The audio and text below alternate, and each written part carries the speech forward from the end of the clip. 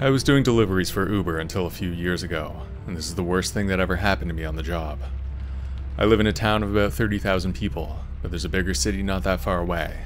I would sometimes go to the bigger city to work if it was going to be a longer shift, or I could work in my town if it was going to be for a shorter time.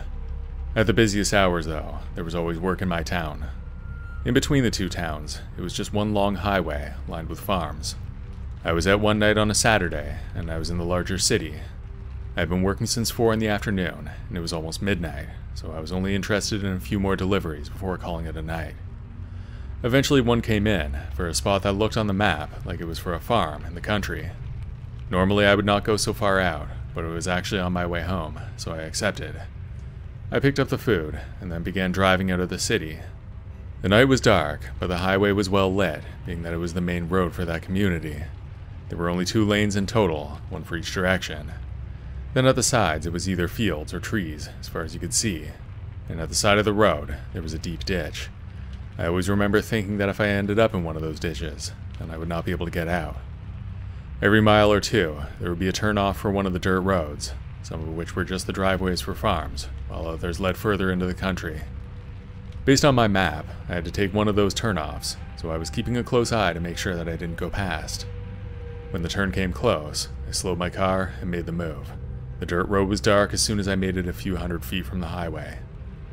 I was watching the map the whole time, because the turns were not obvious in the dark. Before long, I saw a house in the distance with the lights on. I was pretty sure it was my destination, because it looked like it on the map. Sure enough, my phone led me right there. As soon as I pulled up to the house, I noticed several large signs that said no trespassing. It looked kind of intimidating, like it was some kind of paranoid guy who would shoot intruders on sight. Can't blame him completely, because privacy is important, but I was a little uneasy driving up to the house. When I got close, I could see the lights on in the front room, and there was a person looking out the window. I shut off my car, and then got out with the food in my hand. As soon as I took 2 steps towards the house, a man burst out the front door. He was in his 50s, wearing a light gray t-shirt and shorts. I didn't notice it right away, but after he took a few more steps towards me, I saw that he was holding a rifle. At that moment, I still thought it was just my customer, even though I was a little uncomfortable. After another 4 or 5 steps, the man raised the gun and pointed it towards me. I froze in place and dropped the bag right then. I put my hands over my head and didn't know what to say. We stood there in silence for what felt like a long time, but probably only 15 or 20 seconds. That was when the man spoke for the first time. "I ought to put you out right here," the man said. I had nothing in response, so I just stood there. Then I heard something click in the gun. I think he was either cocking it back or maybe switching off the safety. I don't know much about guns, so I'm not that sure. All I know is that at that moment, I was pretty sure I was going to die. Eventually, I managed to blurt out my explanation. I told him I was doing a delivery and that this was the address I was given. He said he didn't order anything and told me to get out of there. I didn't waste any time and got back into my car. All the while, he was still pointing the gun at me, following me with it as I went. As I was sitting in the driver's seat, I dropped my keys to the floor of my car. I was shaking badly by then, so I think that's understandable. When I bent down to get them, I heard a loud bang that could have only been a gunshot. Thinking he was opening fire on me, I kept my head down and stayed out of sight. I stayed down there for a solid minute when I heard him yell, "Get the hell out of here," or something like that. That was when I looked up and saw that there was no bullet hole in any of my windows. He must have shot up in the air. Still terrified, I sat up and managed to get my keys into the ignition. Then I backed out of there and made it back to the dark road. Once I was back to the main highway, I called the cops, but they couldn't do anything. When they talked to the man, he denied making any order. Because of that, I was technically trespassing, and they had to leave him alone. He denied firing a shot, though. After that, I was pretty sure the order was fake, and the police confirmed that because it was placed with a credit card that was reported stolen. I think I was the victim of a sick prank. Whether the pranksters knew where they sent me is still uncertain. Maybe they knew there was some crazy guy who lived there, and they were trying to get me killed. I still don't know if that was a coincidence or not, but I survived, although I was pretty sure I was going to die at the time.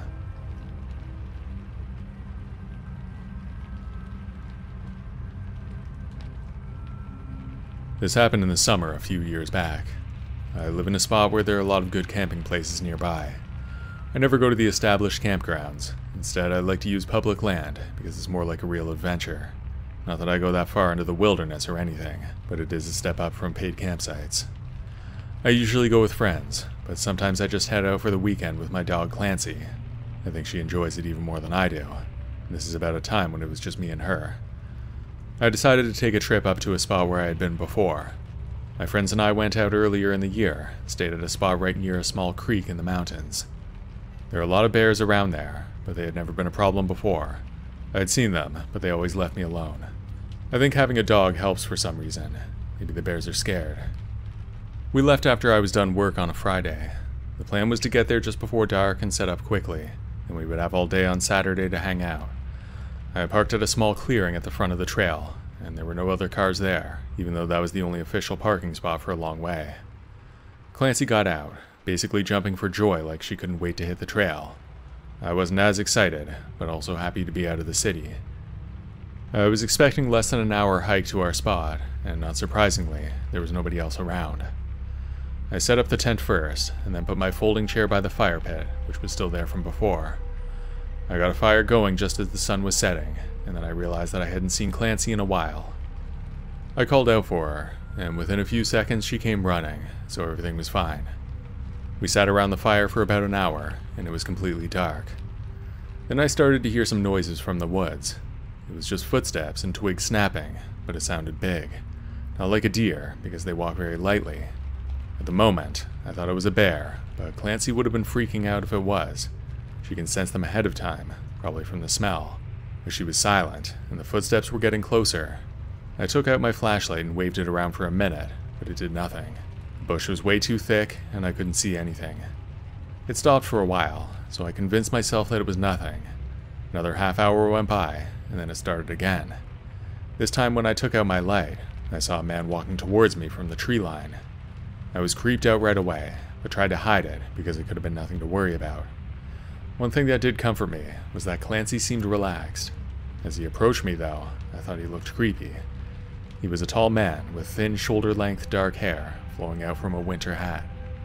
The man walked right up next to me, my flashlight still shining in his face. When he got close, I put my light down because the fire was enough to see. I got up, ready to talk to him, but before either of us said a word, the man pulled a knife on me. I stumbled back and tripped over my chair, but managed to save myself from falling. Then I ran back a bit. I looked back and the man was still around my fire. Clancy was keeping some distance, but she was barking at him ferociously. My biggest fear at that moment was that he would hurt her, so I called her over. Once my dog was with me, I ran for the trail. There was no way I could spend the night out there, but it's a hard hike out in the dark, so I was worried about that. Even though I had my flashlight, the trail was so dark that it could be dangerous. Even though the man pulled a knife on me, it seemed that he didn't even chase me. I was hoping that he was just planning to rob my campsite, so I kept walking. I had left most of my stuff back there, including my phone, which was in my tent. However, I did have my wallet and keys in my pocket, so I would be able to drive out once I got to my car. Clancy and I walked quickly, with her leading the way. I had my flashlight out and kept it fixed on the trail. Every minute or so, Clancy would make it out of my sight, and I would have to call her back. But eventually, we made it out to the road. It was creepy being out there at night, and the whole time, I was expecting to be ambushed by that crazy guy. We got to the car safely, though, and I turned on the engine. I drove home that night, but didn't get there until it was really late. I hardly slept, and in the morning, I called the cops. One of the rangers for the area met me at the trailhead so we could go in to get my stuff. When we got to the campsite, surprisingly, it seemed like everything was still there. The only sign that anyone had been there was a small hole melted into the top of my tent. Could have been a cigarette burn, or maybe he just did it with a lighter. I still don't know. I began tearing everything down, and when I was putting my tent away, I realized that my phone was missing. I was sure I had left it in the tent, so I assumed the man had stolen it. Once everything was packed up, I decided to sweep the area to see if my phone was left somewhere. When I combed through the area around the fire pit, I found it, partially buried under some brush. When I picked it up, there was a lot of dirt and debris stuck to it. I cleaned it up as best I could, but it seemed to just smear around the surface of the screen. I looked down at my hands, and I could see red flakes of what seemed to be dried blood. It was covering the phone. I turned it on out of instinct, and it seemed fine, with the battery at around 30%. When I poked through it, I found a new video that had been taken the night before. I know I should have given it to the cops, but I was too curious not to check. When it started, the camera was pointing at the fire, which was still going at the time. When it panned around, I saw the man's thin face. Then a knife came into frame, and I watched as he dragged it along the top of his forehead. Blood dripped down his face for several seconds, then it must have covered the camera because it all went blank. The camera rolled for another 45 minutes, but all I could see was black after that. I showed it to the ranger, and he took the phone as evidence at that moment. I got it back the next day. Seeing that video added a whole new level of creepiness to the whole thing. That guy was crazy without a doubt, and I'm pretty sure that he would have killed me if I stayed any longer. It's hard to imagine how someone could last very long out there in the woods by themselves with an open wound. Since he was never caught by the police, I can only imagine what happened to him, probably torn apart by wolves. Disturbing as that is, I think that's most likely.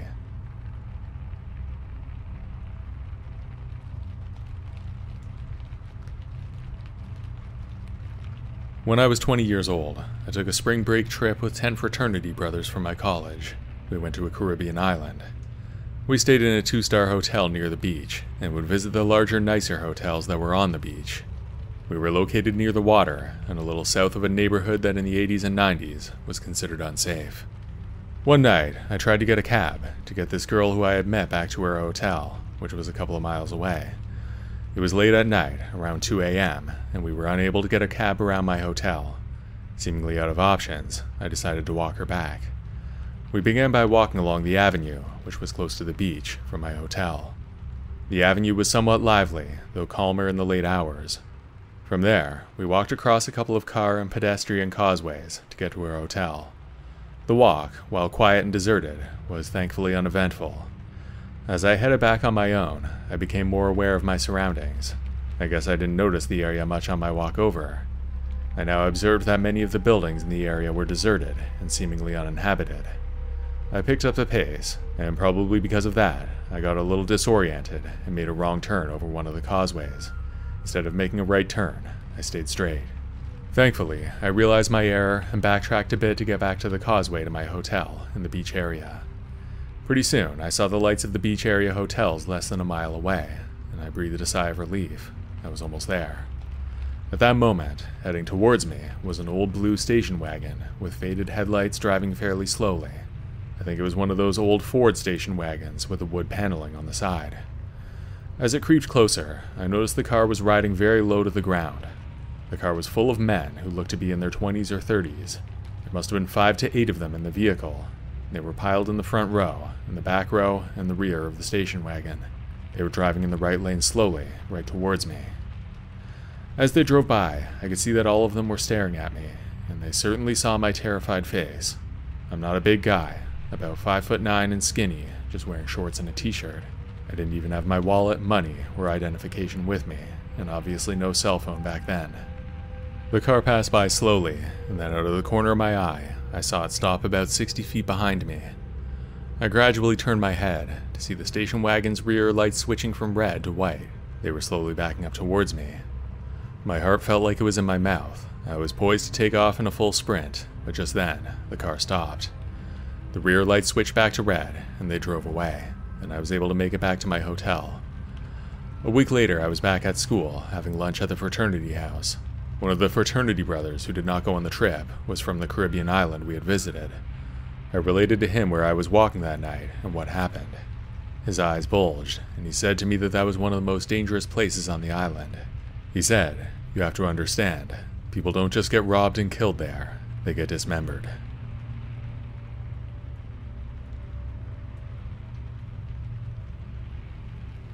I was working at a fast food place when this happened, and I was still in high school. It was my senior year, but I had just gotten the job a few months ago at the time. I would do the evening shift after school a few times each week, and I would usually have the weekends off. My manager was a friend of my brother's, named Derek, and he was how I got the job. He was 5 years older, so still a pretty young guy. We got along pretty well, and when we worked together, there were a lot of laughs. On the night in question, I began working after dinner, and I was set to stay until close, which would have been 11 p.m. It was just me and Derek that night, which was fine because it wasn't that busy after around 8. When I walked in the door, our other coworker Carrie was just heading out, and Derek was already there. I went behind the counter and jumped right into it, trying to make myself useful. I was the only one on the register, and Derek was in the back. Even though he was the manager, he still did a lot of the same work that the lower level workers did, because there just wasn't that much management stuff. By around 9, there were hardly any customers there. I think there was a single guy sitting in one of the booths near the back entrance, and he was just nursing a drink, probably using the Wi-Fi. I was in the back with Derek when the door opened. I went out to cover the counter in case somebody wanted to place an order, while Derek stayed in the back. The guy who walked in was a gruff-looking guy, even though he was probably only in his early 20s. He had a light red beard, a ripped black jacket, and smelled strongly of cigarettes. Before I could say anything to him, he asked to talk to Derek, and he asked for him by name, not just the manager. I said sure, and then I went back to get him. As soon as Derek walked out, the guy started screaming at him. It was hard to make out some of it, but one phrase still stands out. He was screaming, "You know you effed me," over and over again. I was standing there awkwardly as this was all happening. Then I noticed the man in the far booth stood up, and then he left through the far entrance. At that moment, I was feeling jealous of him, because I really wanted to do the same. After a few agonizing minutes, Derek told the guy to leave and even threatened to call the cops. At that point, he turned around and walked out. I didn't even ask what that was all about, but Derek told me anyway. The guy was a former employee who had worked there before I started. Derek had fired him about a month earlier, he told me. With that, it all made sense. Just a disgruntled former employee. I'm sure things like that happen all the time. So we went back to work, and I didn't press the issue any further. I didn't even ask why he was fired. A few more customers trickled in throughout the evening, but before I knew it, it was close to closing time. Since there wasn't much work to do throughout the night, we were pretty much ready with most things cleaned. As soon as the clock struck 11, I locked the doors. Derek was taking care of the money, and I went to the back to take out what was left of the trash for the night. There was a garbage area at the back of the building that was shared with a few of the other businesses in the complex. The back door would lock automatically, so I would always prop it open with something when I went out there. I grabbed the last bag of trash and walked out the door, then I slid a bucket in to keep it from closing. After I threw the garbage into the dumpster, I headed back towards the building. That was when I was approached from behind. I felt a hand on my shoulder, and I jumped from shock. When I turned around, there was a man standing there, and he was wearing a mask over his face. It could have been a balaclava, or maybe just a black t-shirt wrapped around his head. Either way, it was scary, because he clearly didn't want his identity to be known. That being said, he was obviously the angry guy from before. I recognized his posture and the cigarette smell, which was obvious, even though we were outside. He was even wearing the same clothes. I couldn't even squeeze out a single word before the guy pulled a gun on me. "Get out of the way," he grumbled. I stepped aside, and the man walked straight towards the door. He walked right into the restaurant through the back door, and I knew Derek was in trouble. There wasn't enough time to call the cops, so I did the only thing I could do. I screamed out, "Derek, get out of there." Not the best warning, but it was all I could do. As soon as the words left my lips, I heard 2 gunshots, and the partially open door in front of me jumped. I didn't realize it at the time, but he actually shot back through the door. I still don't know if he was trying to hit me, scare me, or just punish me for even trying to warn my boss. Right then, I ran through the back alley and made it to one of the other businesses that was next door. There was a liquor store that was still open, and when I walked in, the clerk was already on the phone. He had heard the shots, and he already called the cops. The police got there quickly, and the guy was arrested. My worst fear was that something happened to Derek, but he was fine. He had managed to hide before the guy with the gun found him.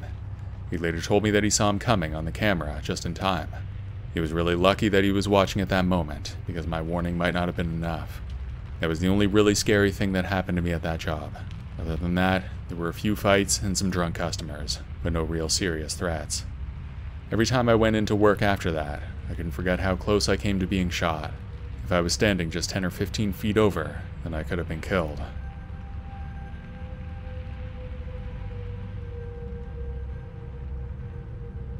I'm 28 now, but this happened when I was in my early teens. I had just started my first year of high school, and it was September, so it was still kind of like summer outside. Our neighborhood was on the outskirts of town, and it was a half-hour bus ride for me to get to school each way. Although our street was pretty much like any other suburban area, you wouldn't have had to go far before it became a pretty rural-looking country area. There were dirt roads within walking distance, and there were farm fields all over the place. There was also a large gravel pit around there, so there would be huge dump trucks coming and going sometimes. Down the road from the gravel pit was a smaller abandoned pit that we would sometimes use to hang out in. There was a fire pit in there and some logs to sit on. Some of the older kids would use it to party sometimes, so now and then you would find a ton of empty beer cans. We weren't technically supposed to go in there because it was private property, but on weekends and in the evenings, there wasn't usually anybody around who would care. It was a Sunday afternoon in September, and me and my two friends Danny and Sean were riding our bikes around the neighborhood. Danny and Sean were pretty much best friends since grade 2, and I didn't start hanging out with them until a few years ago at the time. Because of that, I was kind of the odd one out sometimes. Without going too much into the drama, Sean and I were getting on each other's nerves at the time as well. I don't want to give too much detail, but it is important to the story. We got bored after an hour of biking, so we decided to go for a ride on one of the country roads. When we left our neighborhood, we passed an older truck. Not one of those big dump trucks that I mentioned, just a regular pickup truck. We didn't think much of it at the time, because cars and trucks would pass by often. When we got to that old gravel pit, we pulled over and sat around talking for a while. The place was kind of a mess with trash and beer cans, probably because there was a party the night before or something. After we were in there for about an hour, me and Sean started arguing, and he got pretty mad at me. I was a little mad too, so I decided to leave, while the other two stayed in the gravel pit. As I was biking down the road, heading home, that truck from before started driving slowly next to me. I stopped to see what he wanted. There was a single man inside, and he looked like just a normal middle-aged man. He had a plaid shirt with short dark hair and a mustache. He was clean-shaven otherwise. As soon as the truck came to a stop, he told me that I was trespassing in the gravel pit. I mumbled some excuse and maybe said sorry or something. I thought I was in trouble, but I didn't think it would be a big deal, because everybody did it. It was the first time I had ever been confronted over it though, so it was definitely weird. I was about to get going, but then the man told me to stop. He said that I had to go with him, and that he was going to let my parents know that I had caused trouble. I told him that I couldn't leave my bike, so he told me that I could put it in the back of the truck. Remember, I was 15 at the time, so I wasn't stupid. There was something off about this guy, and I sure wasn't getting into his truck. I got back onto my bike and started pedaling, but then the truck sped up ahead of me, then pulled over diagonally over the shoulder and the side of the road, blocking me. That's when I knew I was in trouble. The man opened the door and got out of the truck, then came around to the side that I was on. As soon as I saw him come around, I could tell that he was holding a knife. With his truck blocking half of the road, I didn't feel that I could make it around him without getting caught, so I turned around and started biking back in the opposite direction. The gravel pit was only 10 minutes in that direction, so I was hoping my friends would still be there. As I was biking, I looked back and saw the man was getting back into his truck. To my relief, just then, I saw Danny and Sean biking towards me on the road. I wasn't feeling safe yet, but there is safety in numbers. With 3 of us, then we would have been able to fight him off. Once I was close to my friends, I looked back again and saw that the truck was turning around. We pulled over to the side of the road to talk about what happened. I blurted out what happened to me, and then Sean told me their side. He and Danny were still hanging out in the gravel pit, he told me. Then the truck pulled in. The man started telling them that they were trespassing and ordered Danny to come with him. They basically told him to F off, and then he left. That was the end of it for them. Then Sean told me that when the truck left, they saw that he turned towards where I was. That was when they decided to leave and catch up with me, because they thought the guy was creepy. He must have thought we were younger than we were, because none of us was falling for that trick. We had all been taught about stranger danger in school, so we knew better than to get in some stranger's truck. It wasn't any kind of work truck anyway, and it wasn't marked with any sort of company logo, just a plain pickup truck. After we calmed down a bit, the 3 of us biked home and told our parents about the man that we ran into that day. They did call the cops, but we never heard of him being caught, and that was the only time we saw him as well. My guess is that he moved to another area after what he did to us. He was known in our neighborhood after that, so people would have noticed. That was pretty much the end of it. My friends basically saved my life that day, because there's no way I could have outrun him in that truck. He would have gotten me eventually without those guys, and I have always been very grateful.